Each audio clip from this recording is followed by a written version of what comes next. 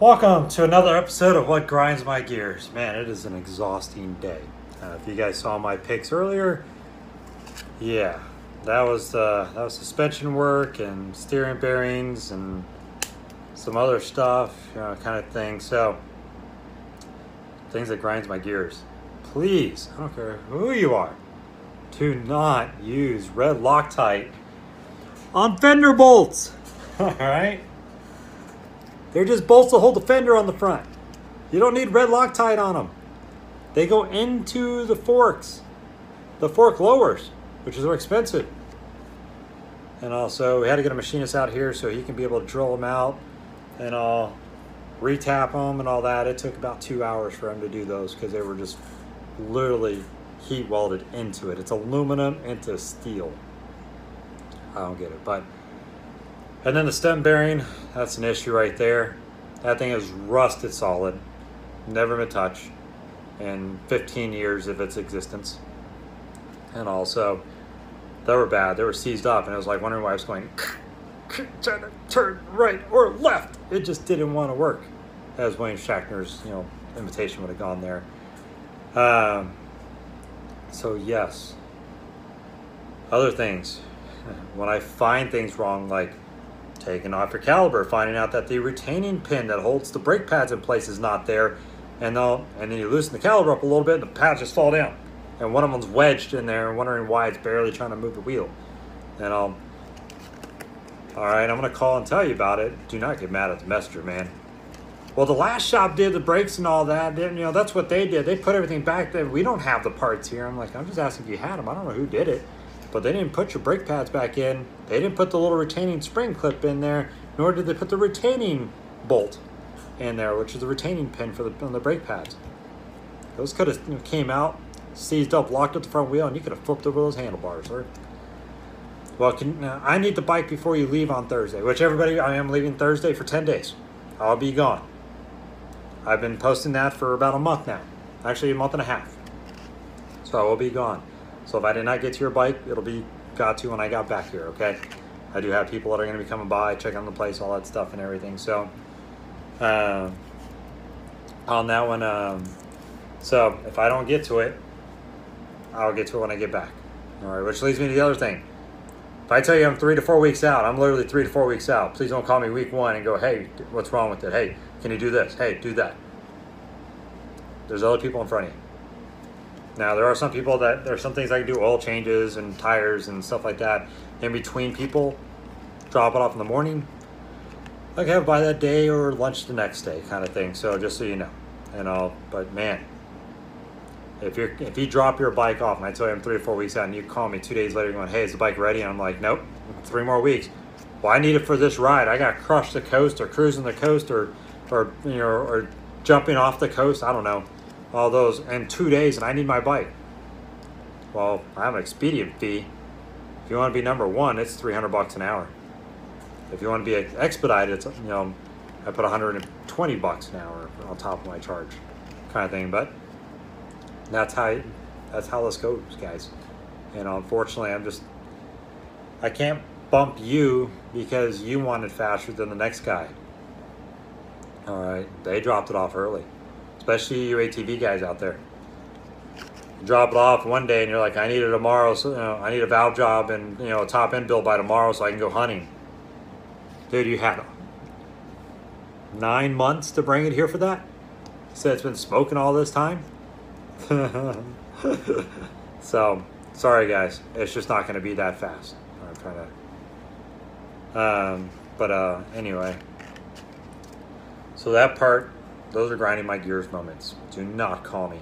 And then if I call you, if I send you messages and I'm showing you pictures of stuff, and you're like, yeah, the last shop did that, okay, you're missing stuff. Well, you're gonna charge me for that? Well, yeah, you don't have what you need on your product. All right. So yes, I'm not gonna fork cash out so you can be able to do it. Which also leads me to another darn thing. Holy crap. 3 customers have done this. I've told them just to come get their bike. Okay. So my vendors, I have certain vendors I go through. All shops have vendors because they can get specific parts. We have a specific price we get them for. and all. We don't go, excuse me, it's a long day. We don't go off eBay. We don't go, buy stuff off of random like home build shops now. We actually have parts vendors that we get stuff from. Our parts vendor says, hey, it's going to be 3 to 4 days to get stuff. And I call and tell you and everything. And you're like, well, I called so, and then you call me back, hey, I called so-and-so in Oregon, another shop in Oregon. How'd you even know to call a place in Oregon? Well, I've called them before for parts. Okay. Well, they got the part. They just said call them and they can send it to you. I was like, okay, well, why didn't you order the part, just ship it to me? Well, I don't want to spend my money on it. I mean, you're the shop. Wait a minute. So you didn't want to order the part that you could have got the warranty in your name for and send it to me. You want me to order the part for you, and I used shop money to order a part outside our vendors, and then you want to overnight it. Okay, I see how this is working. So I kindly tell everybody, if it's outside my vendors and you're calling me to order parts from other people, there's a 10% extra charge on there. Because I'm floating money for you. I know, this isn't like, if you had bought the part and sent it to me, great. I'm like, send me the tracking info so that way if it's not here on the day it's supposed to be here, I can call you saying, hey, this part is not here. And also, but when you call and tell me that, hey, I'm not spending any money on this, I want you to spend your money and get it for me, there's an extra cost on that, man. So I just want to let you guys know that part grinds my gears, guys. That really ticks me off when someone does that. I will tell you to come get your stuff and go home. I am very picky choosy on what I do here. I've been doing this for 5 years now. I post on all the forums out there. I've developed new techniques that people have been taking and using, which is fine by me. I don't really even care about that part. So I already did what I needed to do in this town, kind of thing. So,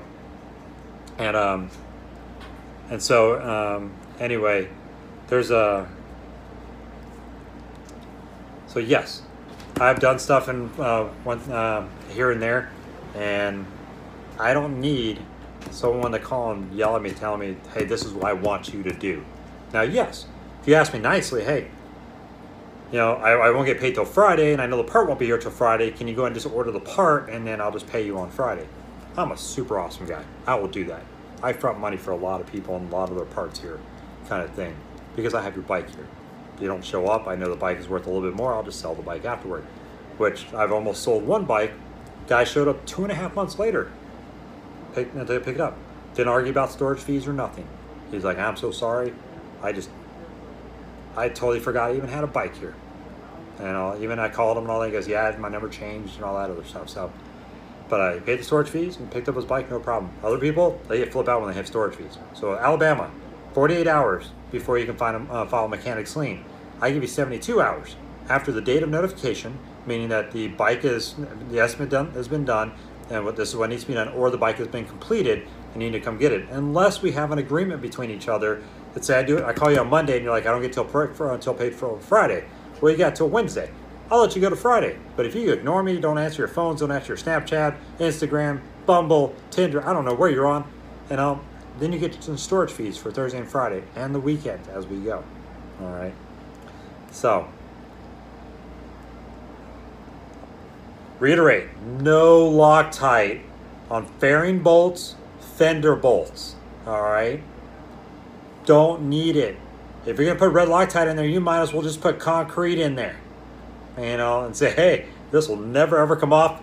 Guaranteed. Wreck or not, it'll never go anywhere.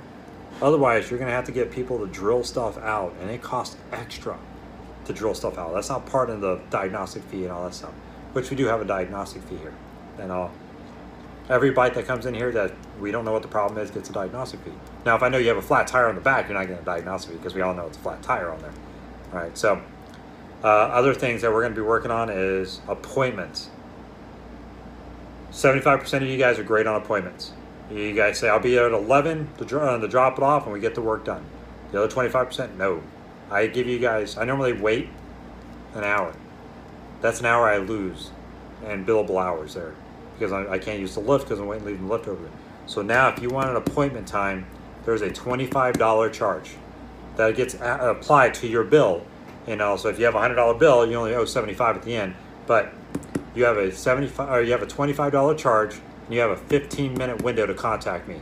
So if you book at 11, at 11:16, you lose your $25, and then we have to reschedule you another time.